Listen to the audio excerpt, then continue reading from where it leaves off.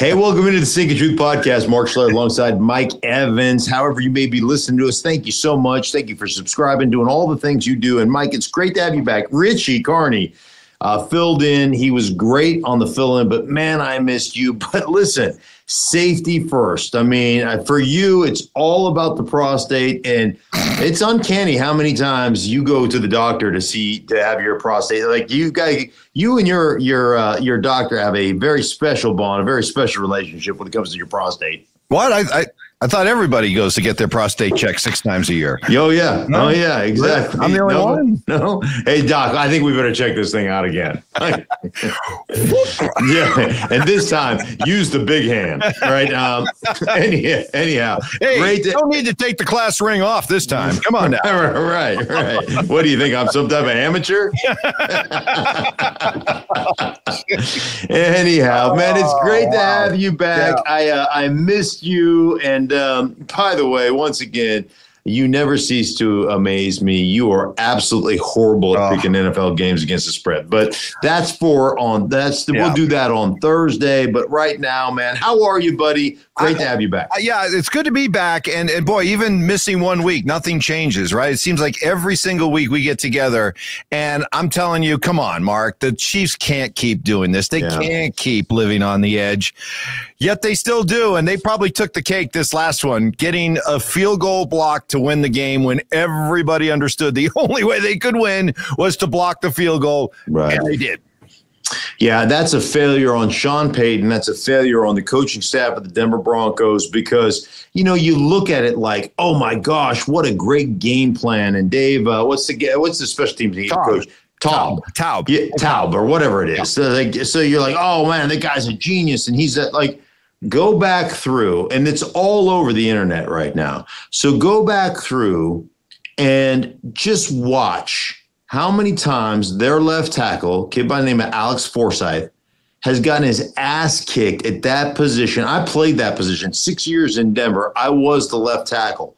I can't remember ever getting knocked on my ass. That dude gets knocked on his ass every single time. So it wasn't just the Kansas City Chiefs had found a weakness, right? They're like, hey, we found something. It is evident for week after week after week after week after week, whether it's the Chargers, the Raiders, the Saints, the Baltimore Ravens, the Carolina Panthers, everybody knocks number 54 on his ass. And the fact that guy is still playing for you is a malfeasance of coaching. There were some that they drove through him like shit through a goose so fast that they actually went beyond the field goal block. Like they were on the other side. Like it went too quick. They were like it was like a scene out of what was that airplane movie? The fighter pilot movie. You mean Top Gun? Yeah, Top Gun is like, hey, we're gonna hit the brakes. We're gonna hit the brakes. Fly right by. It was exactly right. They fly right by the potential block, Mike. There's no excuse for what has gone on, and the fact that guy is still playing that position when he gets his ass kicked every single time. Again, that unacceptable, absolutely unacceptable, and a failure of the coach. This loss is on Sean Payton and the Denver Broncos coaching staff. 100% without equivocation, it is their fault. Still, Chiefs did have to make the play because whereas there were a lot of near misses for the Broncos this year, this was the first time they'd had a kick blocked. So There's something about the Chiefs' ability to do this, and they did it against the Broncos last year. In a game, they blocked a field goal. And how about in the Super Bowl, blocking an extra point that kept the game a 3-point deficit? So this is something that they really excel at. Yeah, the one thing I've said about the Chiefs, and I've said this all year and probably a couple of years, when they have to have a critical play, when they need to make a critical play, somebody on that football team makes it. I remember a game this year against Atlanta when it was a 4th and 1, and I think it was a 4th and 1, and Nick Bolton flies to the line of scrimmage and makes a tackle in the backfield and stops them from getting a first down. It's Patrick Mahomes in overtime against Tampa Bay. They lose the coin toss, and what happens? I mean, As soon as Baker Mayfield sees it goes to Kansas City, he just rolls his eyes in the back of his head, throws his head back. Is like, we just lost because Mahomes is going to get the ball. And then in that situation, 35-yard chip shot, and they're able to block that field goal. It's just is one of those things. They're that good. But I will say this, Mike, going back through the defensive tape of the Broncos, man, that was a clinic that they put on, a clinic. So in the 42 drop back pass, I think it was 42. It might have been 48. I can't remember, but I think it was 42 or 40, whatever-ish. 40-ish. How about that? That covers us all. Like that 40-ish goes from 40 to 50. You've always been a big ish guy. I'm a huge ish guy. June-ish or that guy, middle-ish of June. Yeah, that type of thing. So if you get 40-ish attempts, which they had, the Broncos played just cover one with pressure. So basically man-to-man across the board with one single high safety who's got the ability to roam, so to speak. And they brought the middle linebacker, who's usually a hole defender. They brought pressure on him. They played that in those 40-ish dropbacks 19 times. Like 19 times, they were in straight man-to-man coverage. Our guys are going to lock up against your guys, and they did it exceptionally well. And then their defensive fronts is really hard when you mix up your defensive fronts and you never know which of the 4 or 5 guys or 8 guys on the line of scrimmage, whatever it is, the linebackers and all that, which guys are coming. There's a lot of simulated pressures, but it'll come from one edge, the opposite edge, it'll come up the middle, all those things. And they really, I'm not even going to call it rattled Patrick Mahomes. I'm not going to say they rattled him, but they were on him with pressure so often. They got him 4 times. They sacked him 4 times. They had him wrapped up another 2 or 3 times where he escaped them. But I think the thing that happened for me, Mike, was watching him get sped up in the pocket. Mm-hmm. So even when he was protected, you could see he was off. Timing was off, and he got off a couple of reads that became wide open touchdown throws that he could have made that he missed because he was sped up mechanically from all the pressure that he was receiving. They did a great job of changing things up, getting him with a rush up the middle. They did a lot of things exceptionally well. The Broncos really have their number. And we were talking on our radio show this morning, Andrew Mason, who joins us on our radio program. He writes for denversports.com. He joined us and said 2 is the number. And we had to guess what it meant, 2. And I had no clue. Like I'm like, I just throw out stupid stuff, right? Because I had no clue. But go ahead and explain what the 2 was, Mike, because I thought this was fascinating. I'm drawing a blank. I am okay. So you know what? I set you up, and because you were using somebody else's intellectual. You were still using mine, so. Right? Yeah, you were still daydreaming. You were still daydreaming about the big fingers of your proctologist. So, like, yeah, I get it. You were lost in thought. Oh my gosh, she's so handsome, and his hands, they're so strong. So anyhow, 2 was in the last 3 games against the Kansas City Chiefs, the Denver Broncos have given up, count them, 2 touchdowns. Yeah. 3 games to that vaunted offense with that quarterback who everybody thinks is the current GOAT. 2 total touchdowns. Is it a blueprint? Sure. Does everybody have the same personnel and the same ability and the same, structure? No, they don't. But at least you can draw some things off of that and see if you can have, an opportunity to really challenge them. And in Buffalo, that's what's going to go down. Yep. They're going to Buffalo to play the Bills. The Bills right now, or whatever they are, 8-2 or whatever they are. This will be an interesting matchup. Could it be the Kansas City Chiefs' first loss? Let's hope so. I pray, from my lips to God's ears, let's hope it's their first loss. So the Chiefs once again escape. How about the Lions? Did the Lions, in winning ugly, did they show just how formidable they're going to be the rest of the way, that they can play as badly as they played? Jared Goff becoming only the 4th quarterback in football history. This goes back to the 40s. First quarter, only the 4th quarterback in history to throw 5 interceptions and still win. Yeah, incredible. Like, I looked at this game and I thought instead of going, wow, like they really played a poor game, and like I would looked at it like this is a key cog to a championship run. when you can play your worst game, the worst game you've played, when you can show up and not match the intensity of the other team, and the other team is playing desperate football, and you don't have that in you. Like, you cannot play 17, 18 weeks, whatever it is. You get a bye week, call it 18 weeks, call it 17 weeks. You can't play 17 weeks on adrenaline.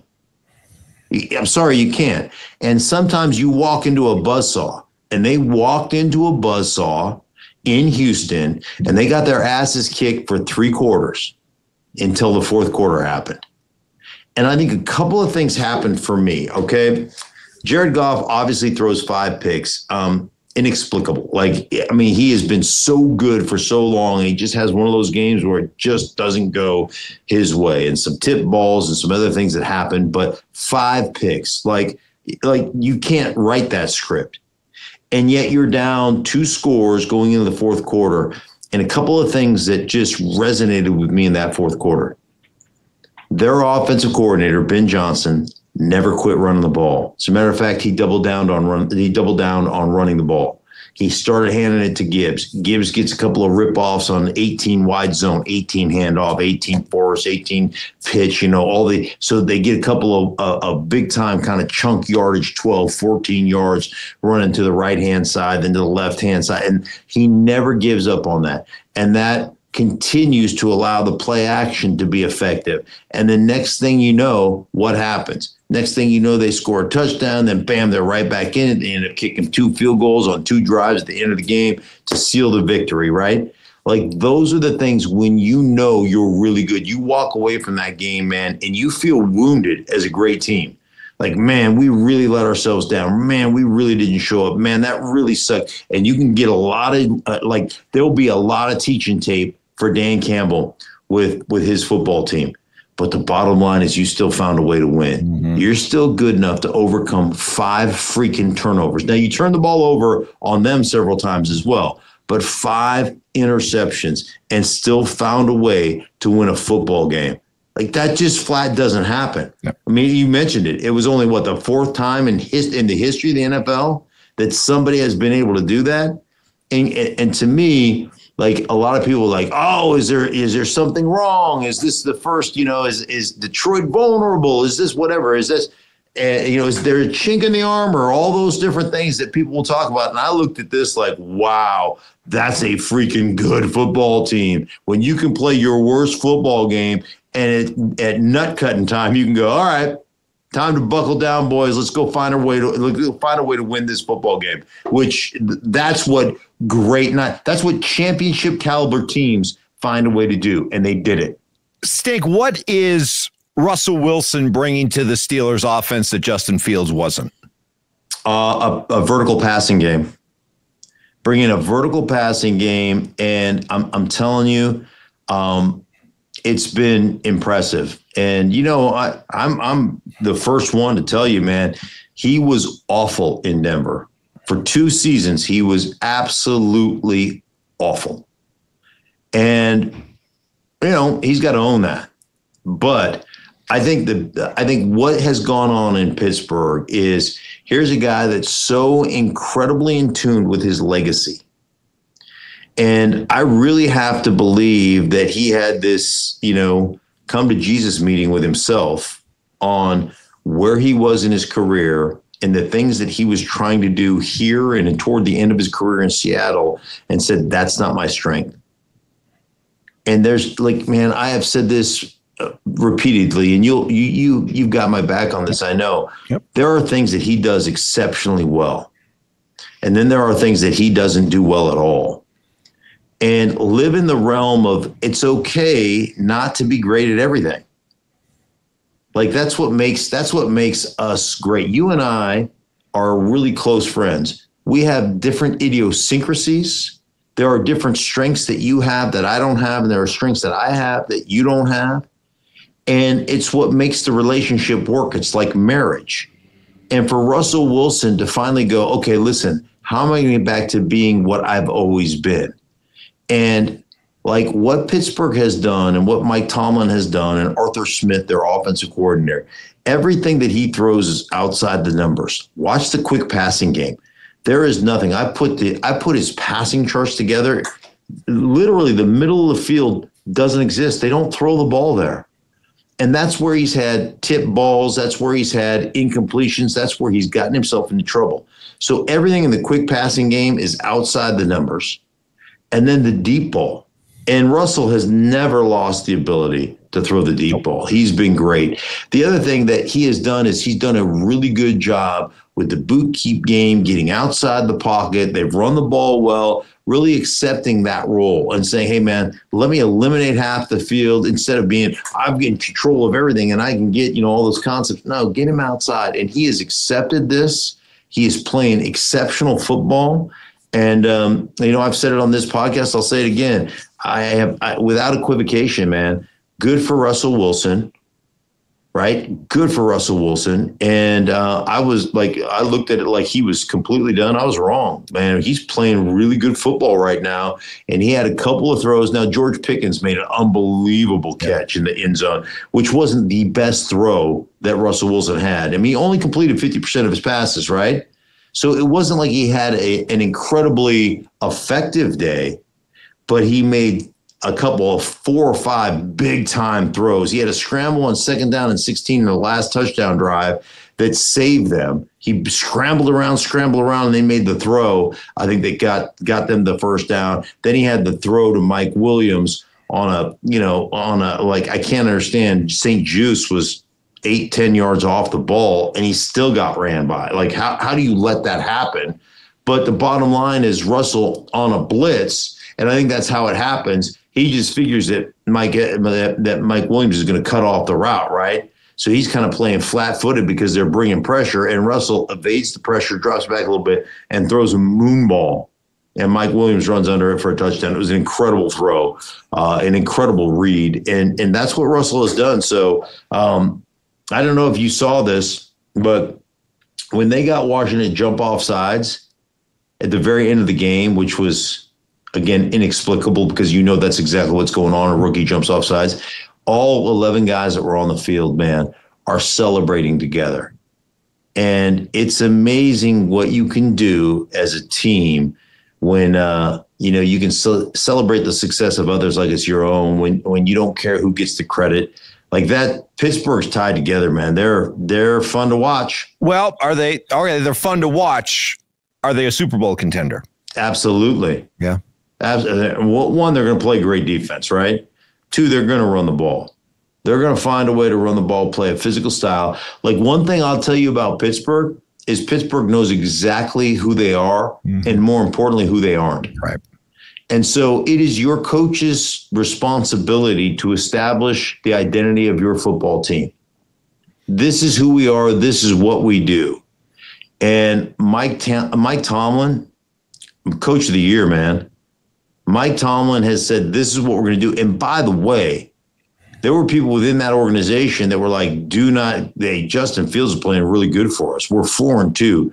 Don't get away from Justin Fields. There were people that disagreed with Mike Tomlin. Mike Tomlin just had the mic drop. He said, man, this is why I get paid the big bucks. I'm moving to Russell Wilson. It gives us a better chance.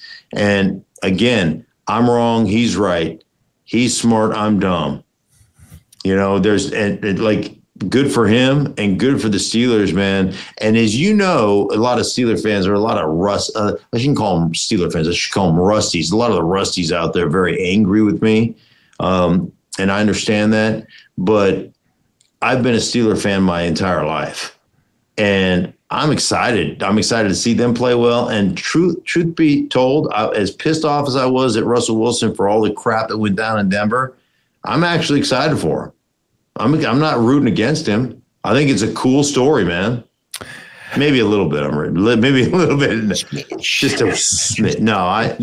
excited, man. I love the Steelers. So they're playing great football right now. It's really exciting. Yes, well, you're happy and Steeler fans are happy. I'm sure Bronco fans would love to get maybe a little bit of a rebate, a little refund there from Russ for those 2 years that he inflicted quite a bit of damage. We all thought Aaron Rodgers to the Jets was going to be a great story, and it has been a disaster. It has been a debacle. Take the word that you want to use to describe it. It's been that bad. Does he come back next year? Should he come back next year, or should he hang it up? No, you just mentioned the Denver Broncos, okay? And, Russ did not work in Denver, and it was never going to work with him and Sean Payton. Oil and water. And you could sit there and argue that Sean should have changed his offense and been more like Arthur Smith or whatever. You could argue. We said from day one that it was going to be a good fit in Pittsburgh with Arthur Smith. So because of the style of offense with which he runs, okay? It was never a good fit, and we can blame the Broncos, and we can blame the Broncos for giving him all that money. We can blame Russ for not playing well. Like, there's plenty of blame to go around. But the bottom line is the Jets need to take a lesson from the Broncos. Rip off the Band-Aid. The Broncos are sitting on $84 million with a dead cap. And they're sitting at 5-5 right now with a rookie quarterback who's got the most touchdowns of any rookie quarterback in the National Football League. He's got the most pass attempts. He's got the most completions of any rookie quarterback in the NFL right now. How come you're smiling? Because you're giving a thumbs up and some thumbs up. Oh, is it? Clouds are showing up on the screen. Let me see. Thumbs up. No, it's not doing it now. You got to hold it. Just hold it. Maybe I'm. There it is. There. Hey, look at that. I didn't even notice that. I didn't know we could do that. I didn't know I had that technology. Matty, does he have any other power? Does he have any other power? Oh, look at this. Did you see? Oh, my God. Oh, my gosh. Oh, my God. Well, let me do that again. Okay, you ready? Oh, my God. Do that again. Let me do it again. So, right. Bo Nix right now is one of the front runners for Offensive Rookie of the Year. Oh my God, this is great. How did I feel like we just discovered electricity or something. Oh my gosh, I am like the Albert Einstein of video podcasting. Oh my God. What else? What other tricks you have up your sleeve? That didn't do anything. No, I thought for sure that was going to do something. Thumbs down. Yeah. That's just a thumbs down. Wait a minute. Don't. Oh, it's raining. It's raining. We honestly didn't know we could do this. I did not know the unmitigated power. All right. Hey, just make sure you use the power for good. All right. Don't overuse it. Yes. Just save it for good. So the Jets should take a page out of the Broncos playbook, rip off the Band-Aid, and get rid of Aaron Rodgers. He is washed. He is spent. He is no longer can move. And you know I'm the biggest Aaron Rodgers fan of all time. But, dude, it's this exercise is over. It's awful. And you can't bring that guy back. Now, it is the Jets, so they'll just screw it up, right? They'll draft another guy and ruin him, whether it's Sam Darnold or Zach Wilson or, bring on the next sacrificial lamb, because that's exactly what it is with the Jets. It'll probably always be that way. But you can no longer you can't have Aaron Rodgers the head of your organization. I'm right. At this point, you gotta move on. Like, there is not. I mean, 2 weeks ago he was talking about the cayenne pepper water, and then last week it was Devontae Adams go. We got that run the table vibe, dude. We got that run. We got that run in your underpants vibe is what I got from you guys, because you're shit. You guys are awful, and so like to me, it's time to move on, clean house. Eat the cap hit, and try to move on from that garbage, because they're awful. Well, they're rearranging the deck chairs on the SS Chicago Bears ship right now. Shane Waldron is the first sacrificial lamb to go down. There will be others probably, and then ultimately Matt Eberflus will be fired, because you can't have your franchise quarterback, the number one pick in the draft, Caleb Williams, regressing. Right. As the season goes along, he's not getting better. He's regressing. Yeah. And, there's so many fingers to point, like when it comes to the way they're playing right now. Matt Eberflus, you're either coaching it or you're allowing it to happen. Right. So, guys are talking. Jalen Johnson, their outstanding corner, basically came out yesterday on a radio show. They asked him, and he's like, yeah, not everybody works hard. Or not everybody is prepping the way they should prep, or whatever. You had the Tyreek Stevenson thing where he turns his back to the play that's going on to shout at the fans with Washington, and they lose on the Hail Mary pass, right? Then you have the coach, Matt Eberflus, not taking responsibility for the play before the Hail Mary, which is like, he doesn't protect the sideline. He allows Washington to throw a little out route 13 yards to gain them the real estate so they could actually throw the Hail Mary. Otherwise, you had to have a hook and lateral play, right? And so then he doesn't even take responsibility. He said that had no bearing on the Hail Mary. My ass, it didn't have a bearing on it. They wouldn't have been able to throw it. They'd have been able to throw it down to because they threw it to about the 3-yard line. It got tipped into the end zone. So, you max throw, you'd still come down at the 15? I mean, give me a break. It had no bearing. If you don't take responsibility for the crap that you put out there, how do you expect the players that you're supposed to be in control of, right? How do you expect the players that you're supposed to lead, the guys that you're setting an example for? If you won't take responsibility, Matt Eberflus, how are they going to be expected to take responsibility? Now you fire the scapegoat, Shane Waldron, and yes, they've regressed. But I'm going to tell you right now, I went through every sack. They gave up 9 last week. 9. And a bunch of them are on Caleb Williams.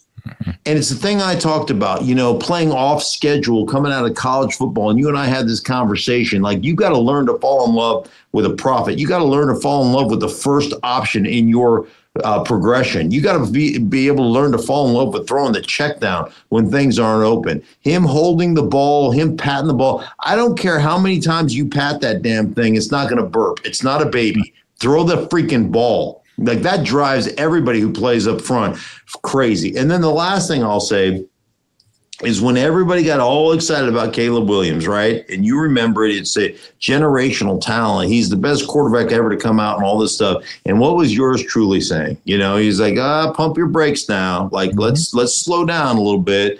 And everybody got all excited because they had, Keenan Allen, and they've got DJ Moore, and they went out and got a Dunze, and they've got Komet at tight end, and the weapons. Ooh, the weapons. And I'm like, dude, you build a team from the inside out, not the outside in. And you can have all the weapons in the world. If you can't block people, does not matter. And here it comes. 38 sacks taken on the season so far. 38 sacks. And a lot of them, Caleb Williams' fault. There's no question about that. So he's got to be a lot better. But you fire Shane Waldron, okay? Great. Who replaces him? I think it's Thomas Brown, I think is the name that replaces him. Who is Thomas Brown? Well, he was the Carolina Panthers offensive coordinator last year who got demoted from being the offensive coordinator. Then he got hired by Chicago to be the passing game coordinator. So you're telling me the answer to Shane Waldron, who you don't think is having enough success,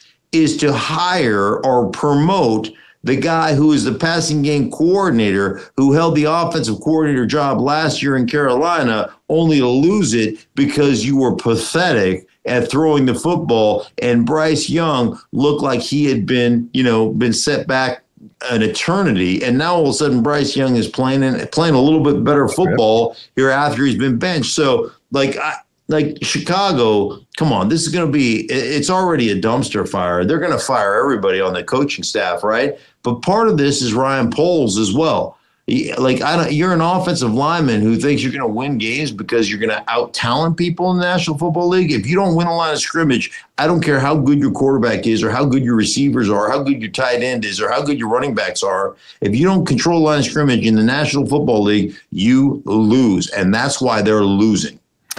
Another great podcast. Give yourself a thumbs up. Wait.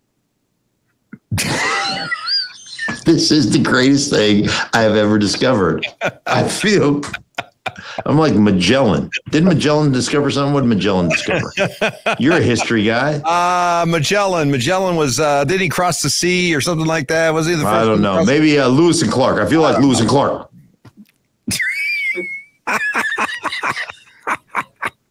This is awesome. Hey, for everybody involved in the Stinkin Truth Podcast. Let me just tell you something. It's only going to get worse because now he's literally. I'm going to find other things to do. He's like a boy with a new toy. So get ready. Does that do anything? Get ready. Does my moose horns do anything? No moose. No mooses. What about this? Oh, jeez. Don't do that. No? What about this one? Nothing. Damn it. I got to find something else. All right, for everybody involved in the Stinkin Truth Podcast, for Mike, I am Mark. We'll talk to you guys later on in the week.